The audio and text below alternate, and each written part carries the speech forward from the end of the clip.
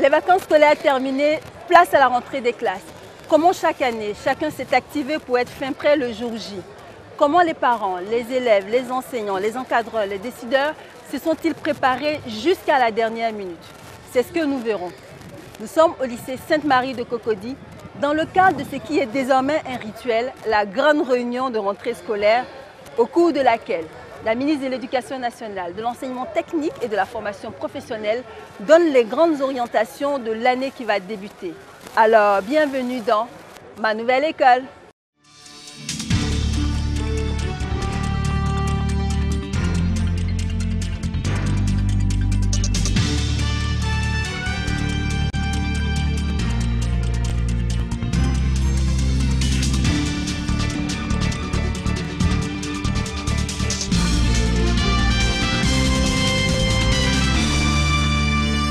Au sommaire de cette émission, comment les acteurs se préparent-ils pour l'année scolaire? Nous serons avec les familles, les enseignants et les responsables locaux et nationaux. Le FENECMIS, le grand rendez-vous annuel de la culture en milieu scolaire, s'est déroulé en juillet à Boaké. Nous y étions. Bonjour et bienvenue dans ce nouveau numéro de votre émission Ma Nouvelle École, l'émission des hommes et des femmes qui bâtissent l'école ivoirienne, le premier de l'année scolaire 2018-2019. Cette année, la rentrée des classes a eu lieu le 10 septembre. C'est reparti pour 9 mois d'apprentissage. Tous, des directions, au ministère, aux responsables locaux, en passant par les enseignants, les familles, les enfants, s'y sont minutieusement préparés avec, à l'approche de la date fatidique, cette pointe d'excitation ou de crainte que nous avons tous connue. Repos. Attention. Chaque rentrée scolaire rime avec de nouvelles orientations. C'est une nouvelle aventure scolaire qui débute. Nouvelle classe, nouveaux professeurs, nouveaux manuels, nouveaux dispositifs, mais surtout de nouveaux objectifs à atteindre. Ces dispositions pratiques, partant des autorités de tutelle jusqu'aux parents d'élèves, en passant par les encadreurs et structures d'accueil, sont minutieusement préparées après les examens de fin d'année. La traditionnelle réunion de rentrée, tenue chaque dernier jeudi avant la date officielle de rentrée des classes, est l'occasion pour la ministre de l'Éducation nationale de rassembler ses collaborateurs de tous les confins du pays afin de leur assigner de nouvelles orientations et les objectifs pour la nouvelle aventure scolaire. Cette année, ce grand rendez-vous des acteurs du système éducatif a eu lieu le jeudi 6 septembre 2018 au lycée Sainte-Marie de Cocody. Pour aborder les perspectives de la nouvelle année, je vous annonce que nous conservons le thème de l'année scolaire écoulée, civisme et engagement de tous pour une école de qualité. Le thème de l'année scolaire n'aura de sens que si chacun des acteurs parvient à le traduire en actes à son niveau. À ce titre, j'invite les parents à suivre régulièrement la présence et le travail de leurs enfants en mettant à leur disposition le matériel pédagogique nécessaire à leur apprentissage. Pour ceux qui sont dans le secondaire, aux élèves, votre réussite dépend de vos efforts et se prépare dès la rentrée et non au cours des dernières semaines avant les examens. Vous devez cultiver le goût du travail bien fait et bannir la violence et la tricherie. Aux collègues enseignants, la réussite de vos élèves dépend de votre engagement et de votre efficacité pédagogique. Les orientations de l'année scolaire clairement définies, les directions centrales, directions régionales, inspections, chefs d'établissement repartent tous pour les appliquer sur le terrain. C'est dans cette logique que la directrice des écoles, lycées et collèges s'entretient à son tour avec les directeurs régionaux de l'éducation. Tout à l'heure, j'ai dit aux directeurs régionaux le thème de l'année et comment madame entend que nous restions dans le thème de l'année pour réussir l'année scolaire, mais surtout pour afficher des comportements pratiques, ces comportements qui ne vont pas gêner nos élèves ni les parents d'élèves. Elle a souhaité que les directeurs régionaux s'approprient cela. C'est pour cela que je les ai reçus tout à l'heure, pour leur faire prendre conscience de ce grand thème et du discours de Madame le ministre. Les relais des recommandations se font jusqu'au sein des établissements, à l'endroit des enseignants et des élèves. C'est le cas ici, au lycée municipal de Yopougon-Ndokwa, le premier jour de rentrée. Madame le proviseur s'entretient avec un groupe d'élèves de niveau 3e, le thème de l'année, au centre des réflexions. Civisme et engagement de tous pour une école de qualité. Qu'est-ce que nous, en 3e, nous devons faire pour nous conformer à ce thème? Il faut démontrer à la face de toute la Côte d'Ivoire qu'au lycée d'Andokwa, les élèves sont des élèves studieux, des élèves disciplinés, des élèves qui vivent déjà le thème de l'année. Selon moi, le thème de cette année me convient parce que ce thème nous montre le chemin à prendre. Comme Madame le proviseur vient de le dire, il faut être respectueux et suivre le conseil des éducatrices. Tu ne vas pas venir mal habillé, puis elles vont prendre le temps à te poursuivre pour dire habille-toi, habille-toi, comme si nous sommes des enfants. Nous sommes des hommes grands. Nous savons que nous devons nous mettre en bleu blanc, bien fourré, des paix plates, comme elles l'ont demandé, pour les hommes et pour l'image de l'école. C'est qu'en tant que proviseur, je voudrais rencontrer d'abord aussi mes élèves, avant de les confier au personnel d'encadrement. Et il s'agit de leur rappeler le contenu de notre règlement intérieur et surtout de leur dire que le civisme est de mise et que l'engagement de chacun de ces agents, de chacun de ces élèves-là pour une école de qualité est attendu. La rentrée des classes est aussi une affaire de disposition pratique pour les promoteurs et chefs d'établissement du public comme du privé. Au groupe scolaire Les Tisserins, établissement privé d'enseignement primaire, les petits plats ont été mis dans les grands afin de réserver un bon accueil aux élèves et permettre le bon déroulement des programmes scolaires. Avant la rentrée, nous avons fait des prospectus, nous avons peint les murs, renouvelé les tables, bancs, les tableaux et préparé le matériel. Les préparatifs de la rentrée des classes sont aussi une responsabilité importante des parents et des élèves eux-mêmes. La petite Miessa entre cette année à l'école primaire au CP1. Entre joie et stress, ce passage crucial est minutieusement préparé. Aujourd'hui, c'est son premier jour de classe. Je l'accompagne à l'école. Comme c'est sa première année au CP1, et puis elle est encore petite, elle ne peut pas aller seule. Je l'apprête à l'accompagner. La rentrée scolaire se passe bien, puisque c'est elle-même qui a choisi son école. Elle a fait les cours de vacances là-bas. Elle est encore petite, donc je la prépare pour l'accompagner à l'école. Je suis le père de la petite Kwadjo Miessa Marie-Karen. Par rapport à la rentrée scolaire, j'avoue que les années passées, elle a fait la petite et la moyenne section. Et donc, suite au conseil des différentes instituts préscolaires, elles ont demandé qu'on puisse l'inscrire au CP1. Et donc, il y a une école à côté de la maison, là. Elle y a passé les cours de vacances. Et donc, moi, j'avais préféré la laisser dans la première école, mais elle-même est venue me voir pour dire, papa, je veux rester dans l'école où je fais les cours de vacances. Nous avons préparé ça plus ou moins sur une période d'à peu près 3 à 4 mois. Et donc, aujourd'hui, c'est son premier jour de classe. On ne peut que lui dire bon vent. Sautez, sautez! Sautez, sautez! Sautez, sautez! Sautez, sautez! Sautez, sautez! Bougez, bougez! Bougez! Comme vous le constatez, aujourd'hui, lundi matin, les enfants sont tous présents pour le premier jour de la rentrée. Donc nous sommes là, nous recevons les parents pour l'enregistrement des fournitures scolaires et aussi démarrer avec le préapprentissage pour permettre à nos enfants de pouvoir bien manipuler la craie et le bic. Donc la rentrée vraiment se déroule dans une très bonne ambiance. En tout cas, l'ambiance est vraiment parfaite. Les enfants sont tous présents, ils sont tous joyeux, bien jolis, bien beaux. Si tu as la joie au cœur, bas la main. Si tu as la joie au cœur, bas la main.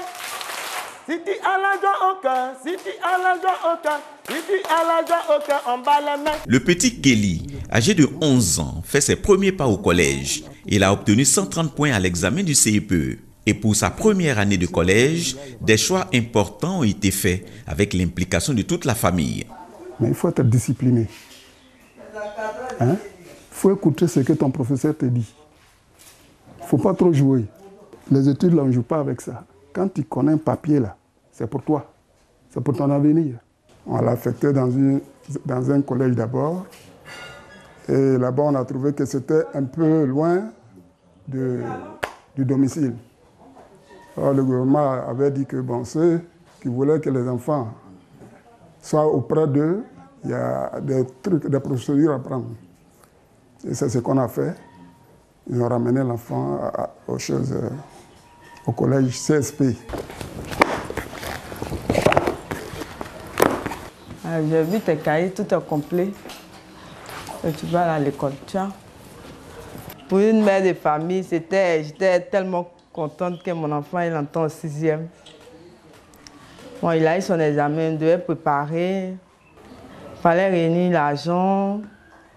Tout qu'il a été affecté dans une école privée, mais l'école était tellement loin, j'ai dit qu'on devait faire une réaffectation. La rentrée, c'est bien, ça a bien commencé. Vous le voyez vous-même. Il est tellement content. Je suis très content d'être en 6e. Je suis allé dans mon école et là-bas, c'est très bien. Je vais faire des longues études pour évoluer. J'ai vu mes professeurs, mes amis, j'ai vu beaucoup de personnes. Et ça me plaît. J'ai dit à mes amis de CM2 de travailler comme mon parent en 6e. L'école appartient à la communauté. Elle ne peut atteindre ses objectifs que dans la conjugaison des efforts des uns et des autres. Autorités éducatives, personnel d'encadrement, élèves et parents d'élèves, en toute responsabilité, doivent se retrousser les manches en relevant les nombreux défis qui conduisent à l'école de qualité.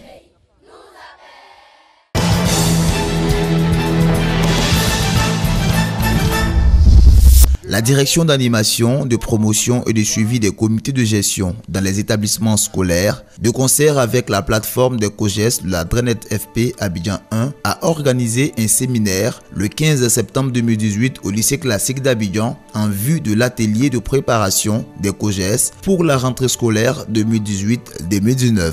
En dehors du budget de l'État, tout autre financement de l'éducation incombe au COGES. C'est le décret présidentiel qui le dit. Donc on a convoqué les gens pour qu'ils s'entendent sur le minimum qu'il faut pour que l'école se fasse tranquillement à chaque rentrée. En 2015, selon la loi, la gratuité est dévolue à tous les enfants allant à l'école publique, à l'exception des frais d'inscription. C'est la loi qui le dit. Et je souhaite que les chefs de structure que vous êtes, les directeurs régionaux et départementaux, les chefs d'établissement communiquent, n'est-ce pas, sur cet aspect de la loi. Il faut noter que cet atelier a vu la participation des directeurs régionaux et départementaux, les chefs d'établissement, les inspecteurs de l'enseignement préscolaire et primaire, les directeurs d'école, les présidents des bureaux exécutifs des COGES et d'autres personnalités.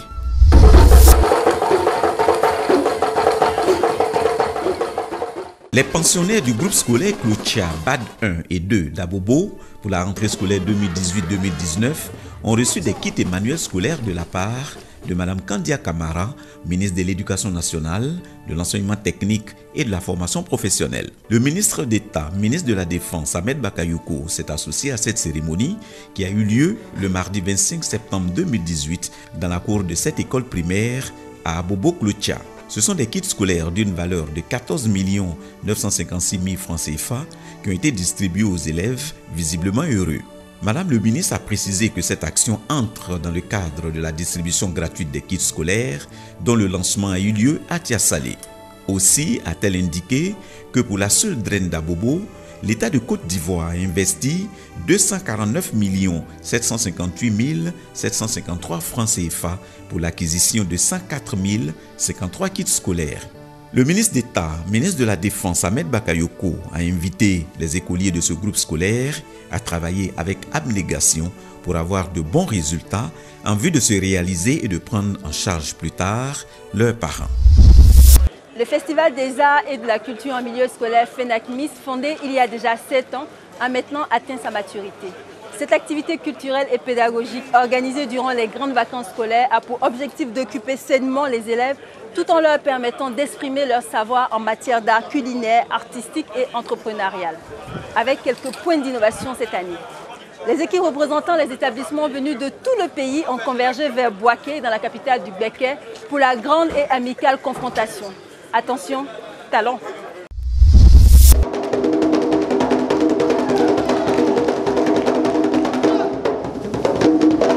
La 7e édition du Festival national des arts et de la culture en milieu scolaire, FENECMIS, s'est tenue dans la ville de Bouaké du 16 au 23 juillet 2018.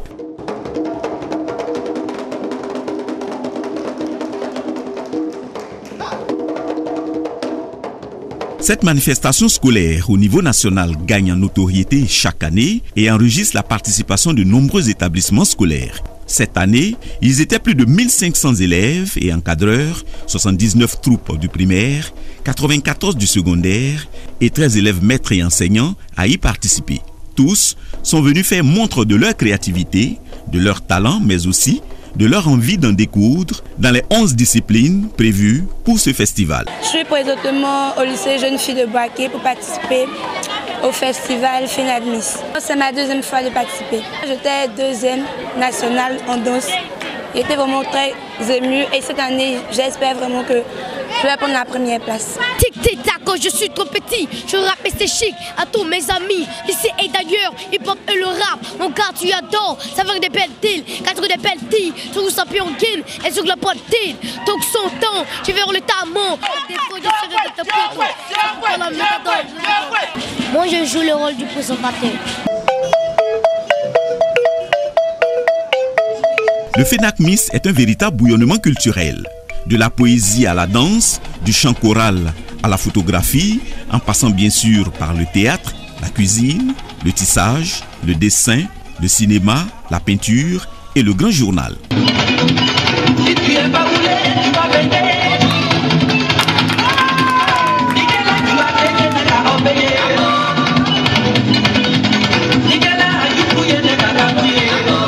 Cette année, une nouvelle discipline innovante a été lancée, le Web Art Creativity. Web Art Creativity, c'est un projet entrepreneurial qui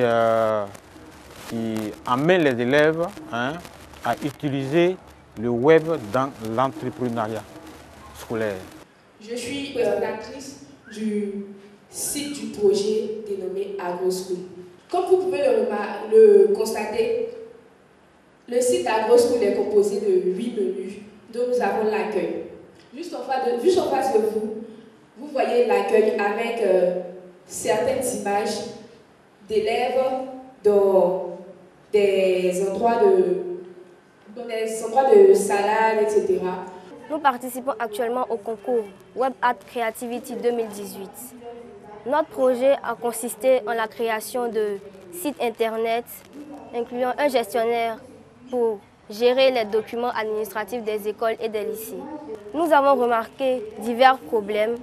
D'abord, l'étroitesse peut-être des salles d'archives, aussi les risques de perte des données suite aux intempéries naturelles et aussi les risques d'inondation, les risques d'incendie.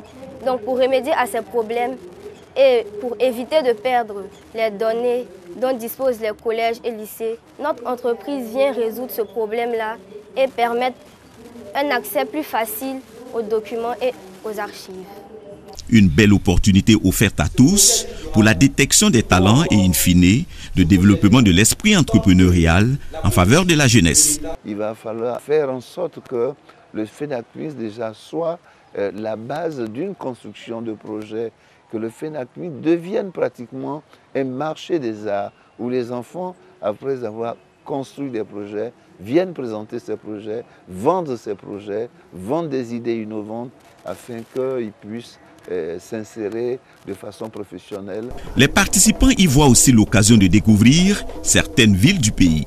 Venus de toutes les régions du pays et dans une ambiance bon enfant, ils se rencontrent, découvrent d'autres cultures, d'autres ethnies et des arts de vivre différemment. Pour tout dire, ils apprennent 5 jours durant à vivre ensemble. Nous sommes là avec nos enfants, comme vous le constatez, nous mangeons ensemble. Les enfants sont vraiment bien nourris, ils sont heureux et ils sont fiers d'être à cette cérémonie qui constitue un véritable brassage entre les enfants du pays. Au-delà de la compétition sur les planches basées sur la scène émulation, les festivaliers restent collés aux activités éco-citoyennes. La journée de salubrité. Cette année, les festivaliers ont pris d'assaut l'espace Becquet, non loin du palais du Carnaval.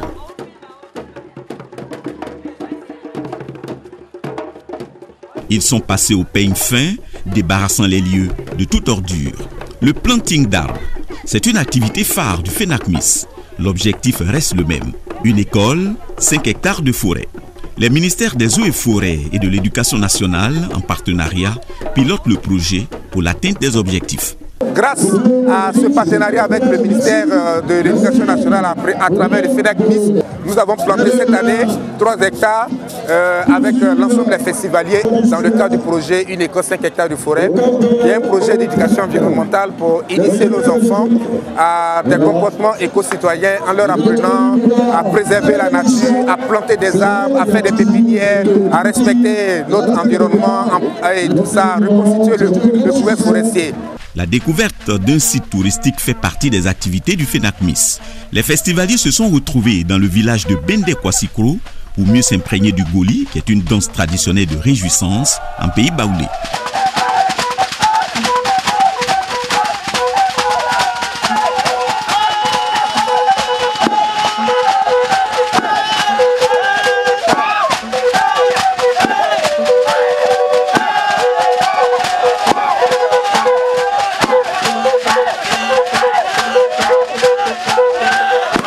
Monsieur Foussou est le commissaire général du festival. Il retrace la progression du FENECMIS à l'échelle nationale. Oui, nous sommes à la 7e édition du Festival national des arts et cultures scolaires à Boaké. Et aujourd'hui, l'évolution de l'événement nous amène à croire que le FENECMIS est en train d'écrire sa dette de noblesse. Et pour cause, nous sommes partis d'abord d'un taux de participation de 32% en 2012. Nous sommes en 2018, nous sommes à la 7e édition et nous sommes à 117% de participation.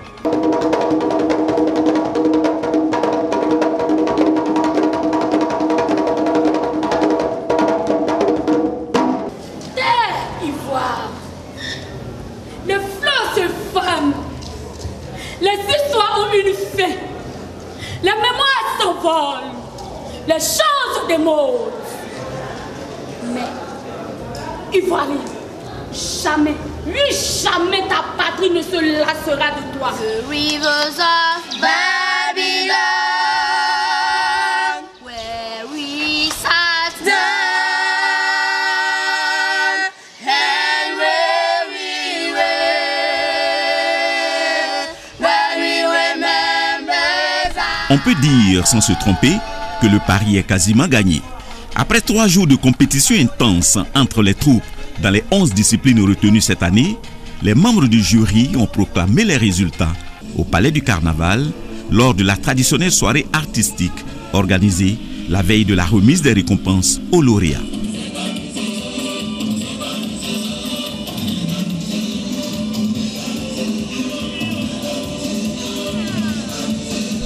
Dans une salle électrique chauffée à blanc, les résultats ont donné lieu à des cris de joie, mais aussi des pleurs.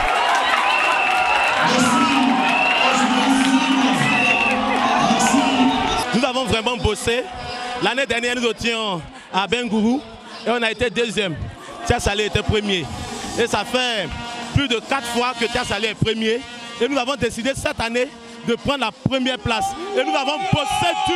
Nous avons bien bossé pour prendre cette 1re place. Le lendemain, jeudi 26 juillet 2018, sous la présidence du préfet de Sakassou, représentant la ministre de l'Éducation nationale Kandia Kamara, le défilé des troupes venues des 34 directions régionales ayant participé aux phases finales s'est déroulé sur le boulevard du Carnaval en présence des autorités administratives, éducatives et de la population de Boaké. Ce défilé faisait place à la remise des prix aux 3 premiers de chaque discipline avec des lots composés en numéraire, d'un trophée, d'une télévision de dernière génération, d'un ordinateur et d'une imprimante.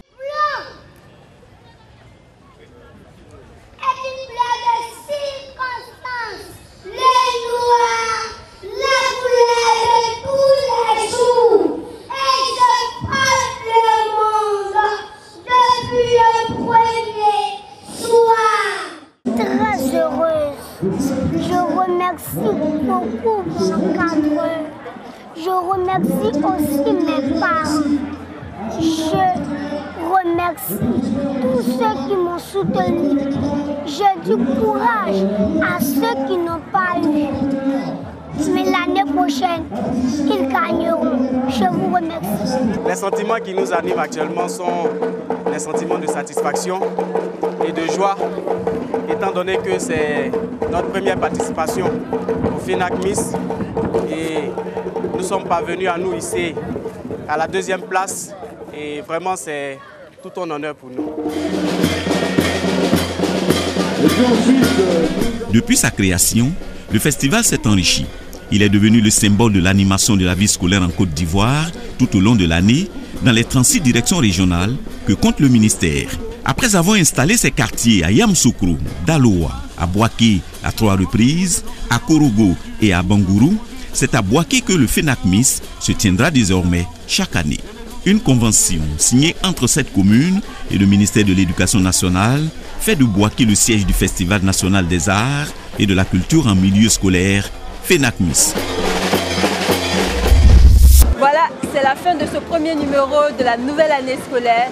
Merci de nous rester fidèles, mais surtout, retrouvez-nous sur notre page Facebook, Ma Nouvelle École. Et rendez-vous le dernier dimanche du mois prochain pour un nouveau numéro de votre émission, Ma Nouvelle École.